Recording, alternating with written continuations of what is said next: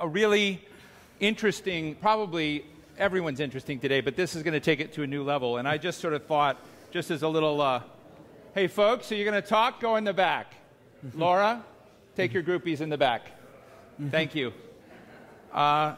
Little Vivi does not have patience for... How many of you have seen Portlandia? Okay, you don't know. How many of you have seen Sandy Passage? Okay, I'm not Bill Hader, am I? But I tried. We're with Andrew Singer. Andrew is, of course, president of Broadway Video Television, executive producer of Portlandia, The Awesomes, Brothers in Atlanta. Is that right? Brothers in Atlanta? Yeah, that's coming out next year. The Detroiters. And I just wanted to start out for a moment. We're going to watch a little video of the montage of some of the things that you have created. But I just wanted to get this right. You made more money with Portlandia than NBC did with 30 Rock. Is that an accurate statement? What I'd say is that our goal in doing some of these smaller, more curated kind of boutique shows... To make the world a better place?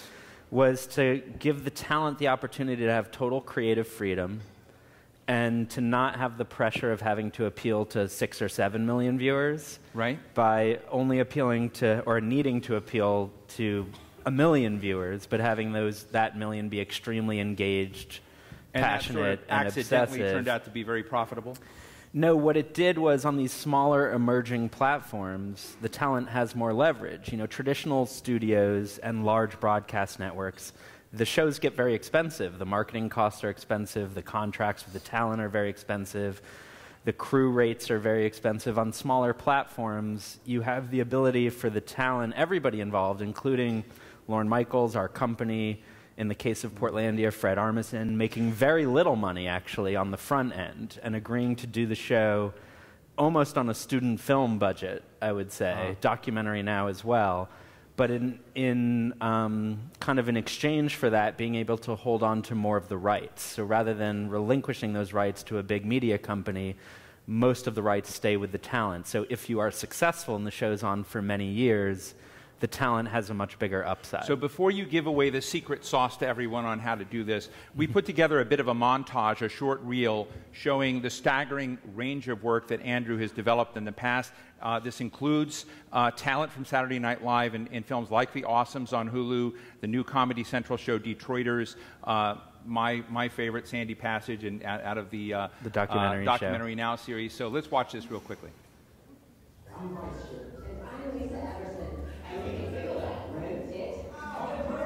ABC, always being safe.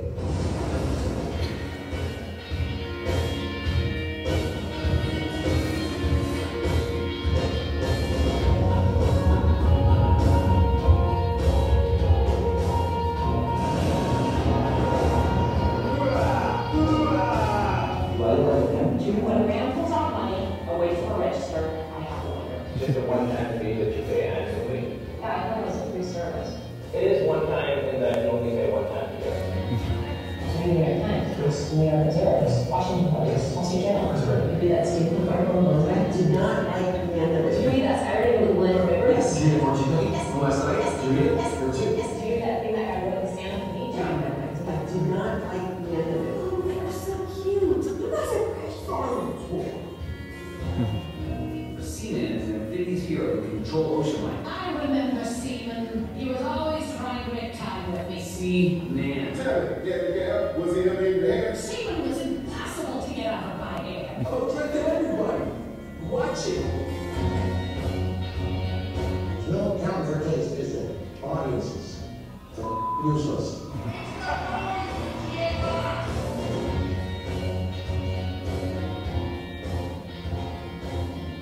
Stephen Frears, beautiful all. We love it. I took the wrong prescription. A prescription of the calls for a handful of pills. But no offense to you, gentlemen, it seems to me you don't have so much time to think. If you look at the data, you will see that women are going nuts for punctuation. That is exclamation points. In particular, I would suggest 50. So now we're screaming at her? Kyle pretty much says it all. Deep penetration, variable speed action, gives great backgrounds. It's not like just a big jack dude that fucks your girlfriend.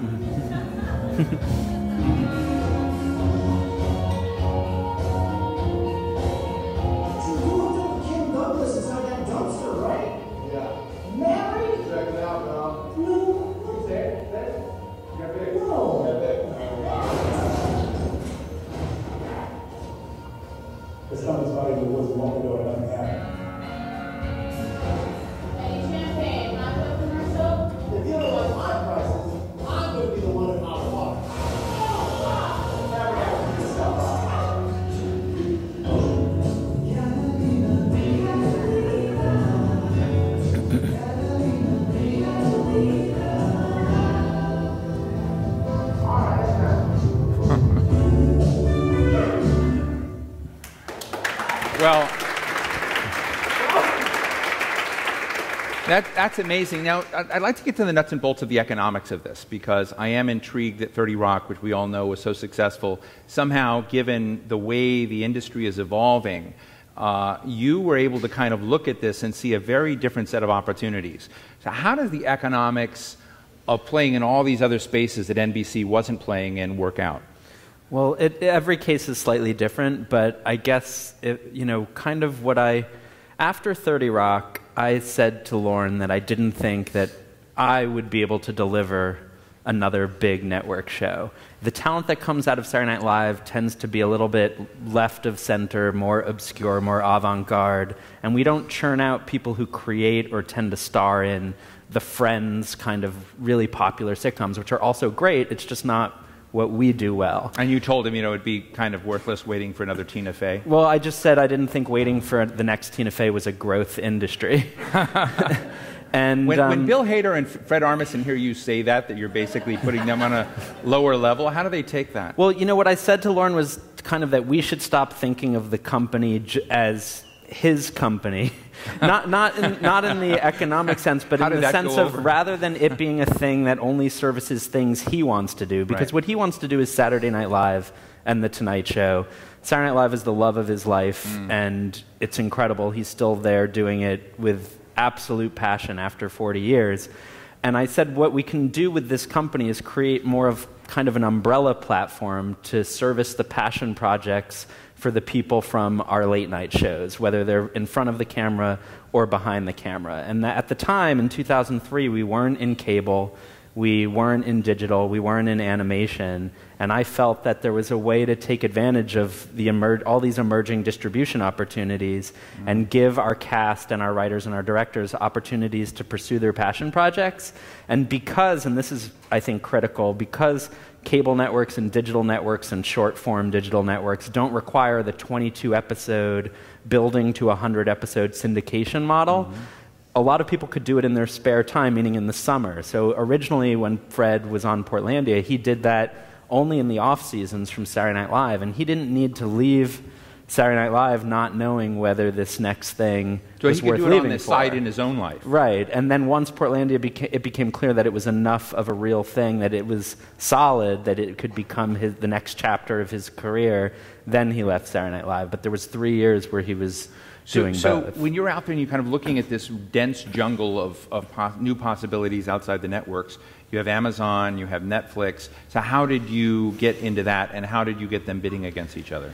Well, one of the things that was really important to us, and it was part of my response to your first question, was retaining the distribution rights. Not necessarily for ourselves, although sure, we are trying to build a library that we own and control, but equally so for the talent. And traditional networks, they don't do that. They put a show like any big sitcom, they cost $2-3 million an episode. And then the networks, once you get to syndication, let's say that's 100 episodes. That means if it's $2 or $3 million an episode, there are $200 or $300 million in debt on the show at the time that they sell it to syndication. They need to recoup that debt. And they also, all these networks and studios have very funny, favorable to themselves accounting practices. And you see that almost anybody that's created a hit show has to audit the network and basically threaten litigation before they start being paid. And on these smaller shows, it's just very clear. You can, the Louis C.K. model on FX is really what we're doing. I mean, he's doing it as well, where you do these shows really inexpensively. You do them on your own. Our company has its own, it's like a little boutique studio. We have our own attorney who negotiates all the deals. It's just one lawyer. It's a small family-owned business. We have our own finance division. We kind of do everything in-house, and we make every decision to try to retain creative and financial control of the project. Do you fear becoming a big enterprise because it's so cool staying small? I don't think so. I don't think Lorne really wants to be a big enterprise. I think he wants to always be like the small restaurant. Does he really know what you're doing? Yes, he definitely does. He definitely does. He's not a micromanager of anyone really, but certainly he's passionate about all the projects. I'm sure you met him at our documentary.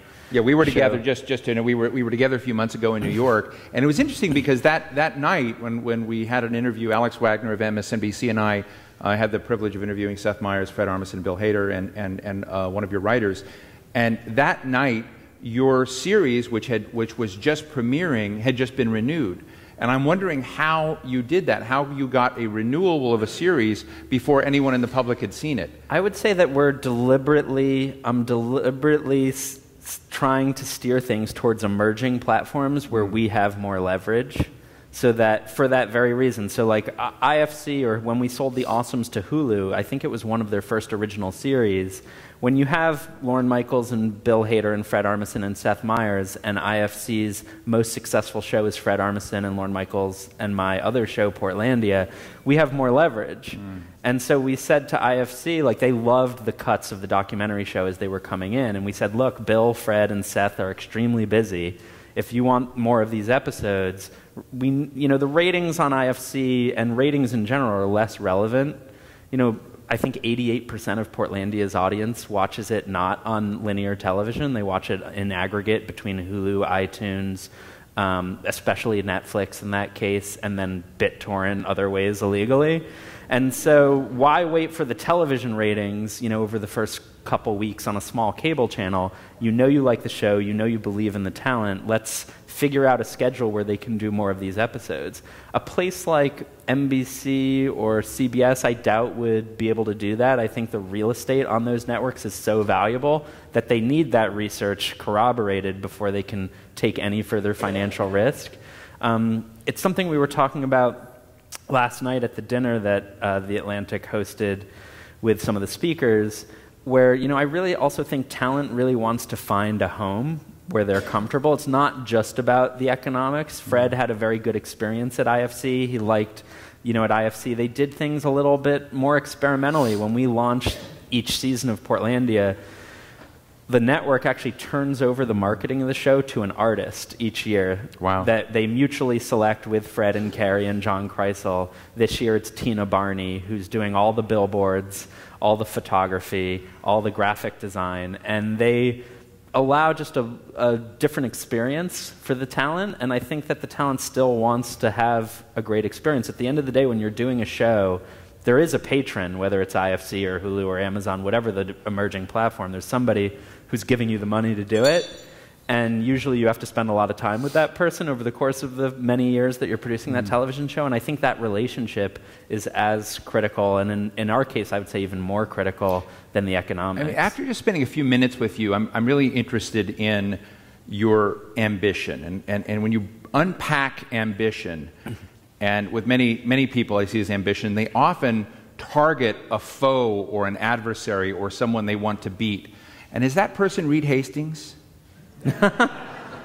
No, I don't think for us it is. For a company like ours, which is really about the talent and the content, I think we take the philosophy that there's always going to be a different set of pipes, right? Right now, Netflix has an incredible platform. But if you sell to Netflix, as I understand it, so an artist or director or producer, you get paid once, and then Netflix has you.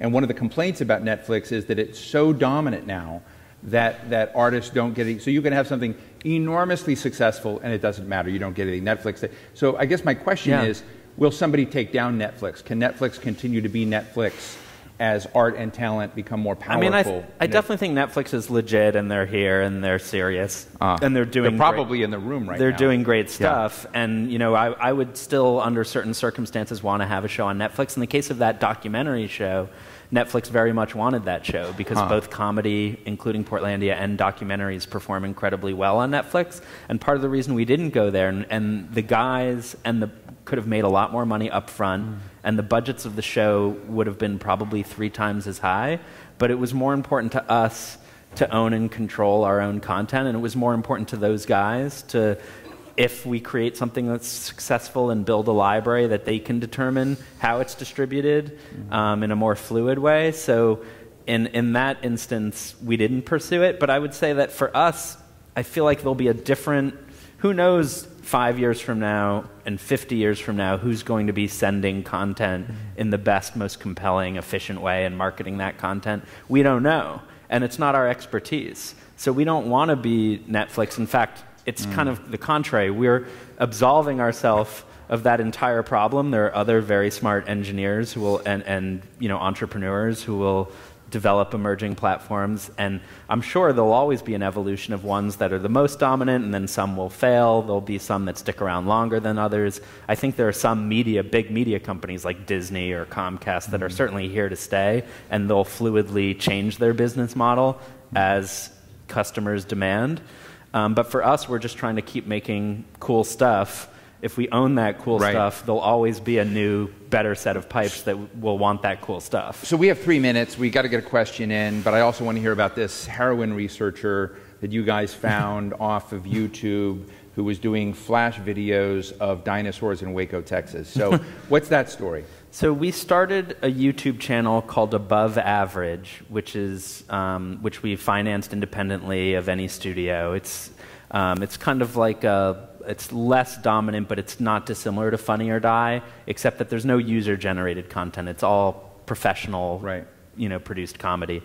And one of the young staff members found a cartoon, very simple, flash cartoon that was on a Tumblr page of someone who was conducting heroin research, a scientist who was creating a drug to help curb heroin addiction at Columbia Presbyterian in New York. Short form.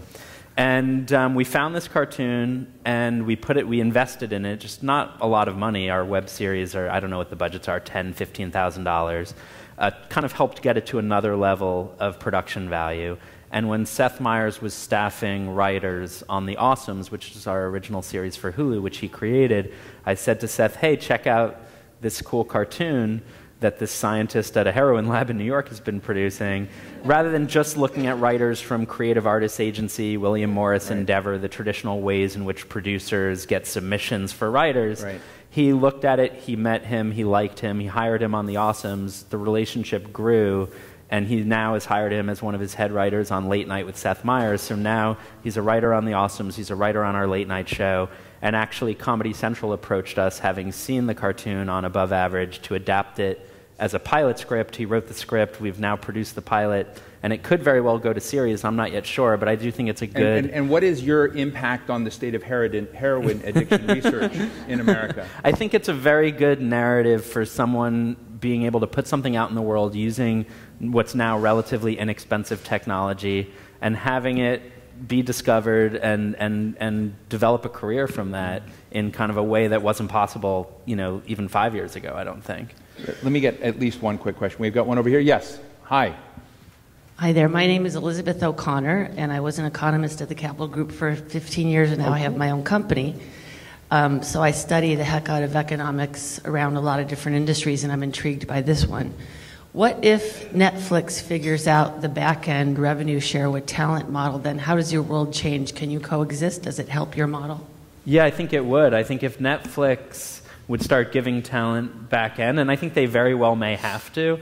I think if Hulu and Amazon and new competitors develop platforms that are as compelling and eat into Netflix market share, when they're having to compete with the talent, or for the talent rather, I think they very well may have to give up some of that back end. I'm certainly hoping that the market kind of levels out in the talent's favor rather than in just the distributor's favor. Then yeah, I think there will be an incredibly compelling platform. I'll say that when we're meeting with writers and directors now and setting pitches, Amazon, Hulu, and Netflix come up as seamlessly as HBO, Showtime, NBC, anywhere else. It's not like they're this other thing. They're just as much the thing as anything. Ladies and gentlemen, Andrew Singer. Broadway television. Thank you so much for showing us how you got to do it in the new world. Thank you, my pleasure. Thank you very much. Great.